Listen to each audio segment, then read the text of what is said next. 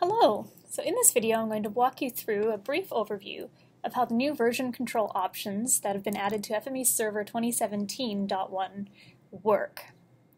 So let's start at the beginning with this. I'm going to say I'm an administrator for FME Server and I'd like to turn on this new feature. How am I going to go about doing that? So to start, I'll just log into my FME Server instance here. So I've got the admin user. This option can be found on the left-hand side here under System Configuration. So I'll click that to open up the page. Then we have this Enable Features option. So you've got a warning here, so this is a tech preview. So we don't recommend using this in a production environment, but it is working and it's something that I think is definitely worth taking for a test spin to see how it works in your own environment as well. So to switch that on, all I need to do is toggle this option here, and now my version control is on. So I'm going to stick with the default settings for now. You'll notice that there's a remote repository option, so that's a more advanced option, and I'll get into that later in this video. But for now, we've just got the simple version control built into FME Server turned on. When this option is on, you'll notice some changes in the interface. So if I go to repositories here, and look at my list, you'll notice there's a history button on the top right. So I can click on this and I can see the full history of everything that's happened on my FME server since I've turned on my version control. So you'll notice here there's no commits to show because I haven't done any work on FME server. So what I'll do right now is I'm going to hop over to FME Workbench and I'm going to publish a workspace up to this FME server. So I'll use my publication dialog here, choose my server. I'll pick my own repository on here and upload that. So now if I go back to my FME server interface, I'll refresh the page here and I can take a look at the history now.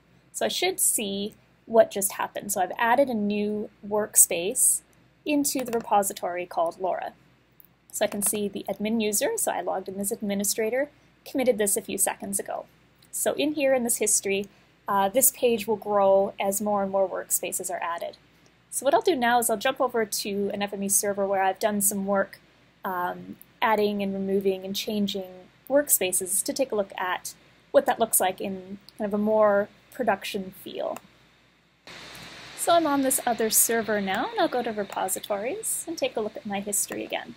So when I view the history from the main repositories page, I'll see the history of every single workspace published to every single one of the repositories on the server. Depending on how busy your server is, this could get to be kind of a big and messy list.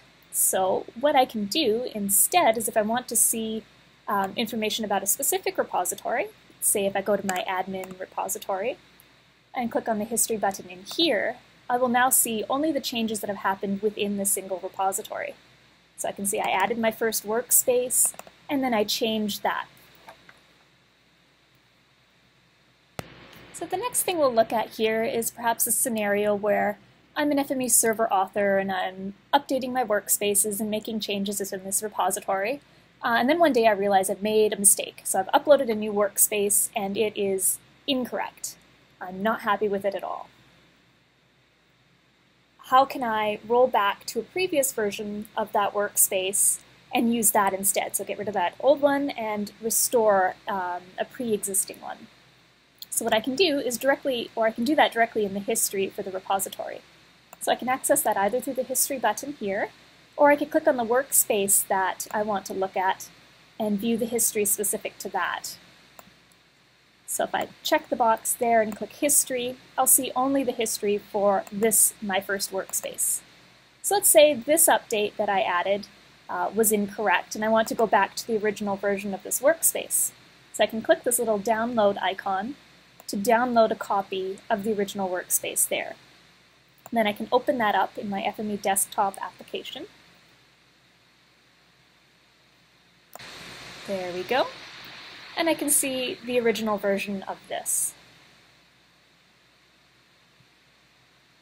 So from here I can work with this version, make my new changes, and then I can republish this back to the server. So I'll do that now as another version. So I'll publish this up. So I'll publish this up to my server, continue there. I want that to go in my admin's repo, and I'll overwrite my first workspace there.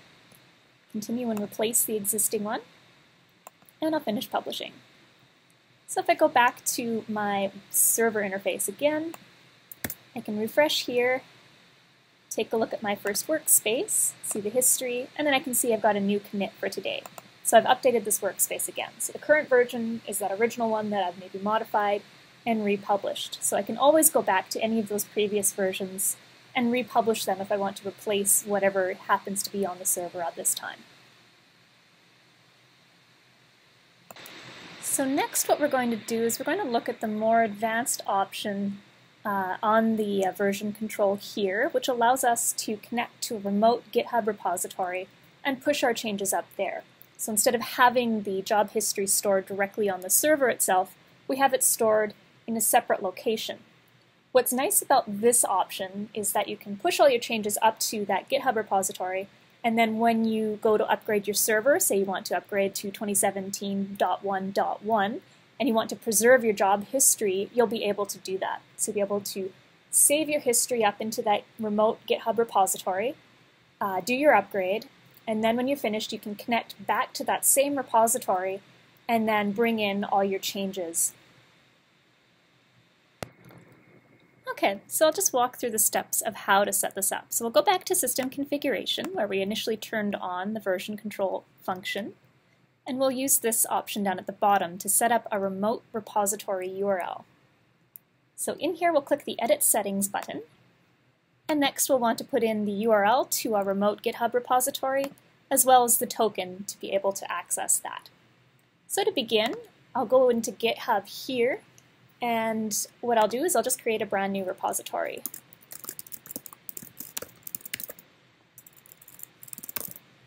There we go. I'll just make it public, and I'll create that. So the first thing I'll need in order to connect this repository to FME server will be this URL here. So I'll copy this into my clipboard, and I'll paste that into the remote repository URL. The next thing I need is a remote token. So I need to generate an app token so FME can have access, or so that GitHub knows that FME has access to push changes to this repository.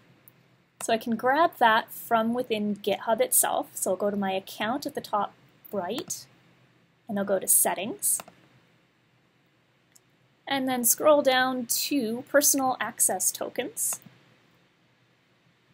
and then I'll say Generate a New Token. So I'll give this a description, and then the only permission that FME server would need would be to be able to access the public repositories within your account, just so it can access that one repository that you've given it permission to. If you did generate that repository as a private one, which makes total sense, you'll need to give it some additional permissions. So here you'll have full control of private repositories.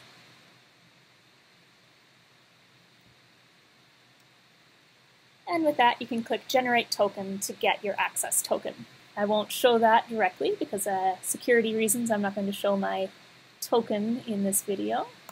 So I'll just generate it, and then I'm going to copy and paste that into the connection settings in FME server. So I've got my access token, and I'll paste it into here and hit OK. Now I've got my remote repository configured. So the first thing I want to do is push to the remote. Since this is a brand new one, I'm going to push all of the job history I currently have on my server up to that remote repository. So I'll click Push to Remote to do that. So you'll see it'll attempt to push, and if all the settings are correct, you should see is successfully pushed to remote repository. So what we'll do next is take a look at what the repository looks like at this stage. So I'm back in my repository here. So this is the server where I've only got one change in my job history at this stage, so all I see is that single workspace that was updated. So as the server gets more and more updates and changes made to it, you'll see more and more repository names and workspaces listed here. So this is where that complete history of all the changes that have happened on FME server will be stored.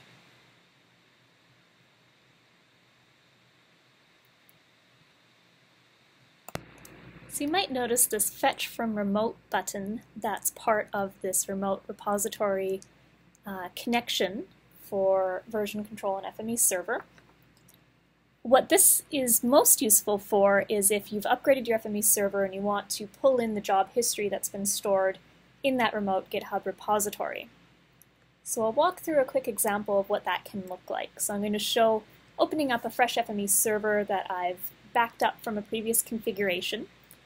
In that configuration originally I had all the job history stored, so I'd like to be able to restore that information. So I've moved over here to my fresh FME server installation. So I'm going to use the backup and restore option to restore all my repositories and workspaces to begin with. There we go. So I take a look in my repositories now and I can see I've got all those repositories back with all the workspaces in them.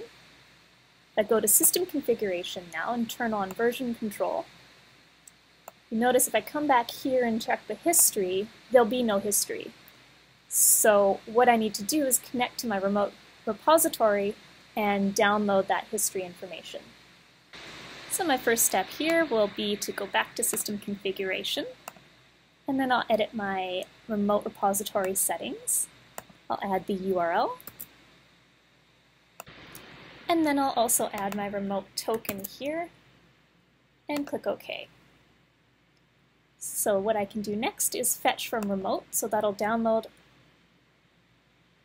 the changes. My copy paste didn't quite work there. Let me adjust my URL. And I'll paste my token in again. And let's fetch from remote. So that was a good example of what the error checking can look like. So that's successfully fetched my changes. So if I go back to my repositories now and click History, I'll see the full history of everything that had changed on this server again. So I can see my last change here in my first workspace, and then I can download all the previous copies of older workspaces. So the last thing we'll look at here, so all this is great, but what about the security side of this? Do you really want all your users to be able to come in, change your system configuration settings and turn off and on versioning and change the remote repository that it's connected to? Probably not. So we'll take a look at some of the security settings that relate to this. So I'll go into my security option here, and I'll click my author, for example. And you'll see there's a new version control section under permissions, so you can give a user access to see that. Switching this on or off will let the user see that history button inside the repositories, which would let them see the previous versions of other workspaces. So that's a nice one to have as an author, so if you are making updates to a repository and changing up workspaces, you can always roll back to a previous version. The other piece you'll see here is this Manage Permission. So this is what gives the user access to see the system configuration button and turn version control off and on and configure that remote repository. So for the most part, you'll probably just want your administrators to have access to this. They're the ones who'd have full control over whether or not version control is even turned on. It's generally nice to let your authors at least see the version history when it is turned on there. So that will kind of tweak what people are able to see on the FME server and decide what to do with that. So that's everything. So that's a good summary of all the changes that have been made for version control in FME Server 2017.1. So it is in .1, so it's in the currently released version of FME Server. It is a tech preview, so keep that in mind. What we'd love to do is to hear from you. If you've turned this on and you're working with it, take it for a good test spin. Test it as you would in your production system. Do the tools make sense for what you need? How is the interface? Is it hard to work with? Is there anything else you'd like to see changed in here? If you do have any feedback for us, please do update the idea, probably where you saw this video linked. It'd be awesome to hear just what you think of it, what's great, what isn't so great, what's missing from this, and all that. Just let us know your background and give us a little story about kind of how you'd intend to work with this if you want to see this in your own production environment. So thank you very much, and looking forward to hearing from you.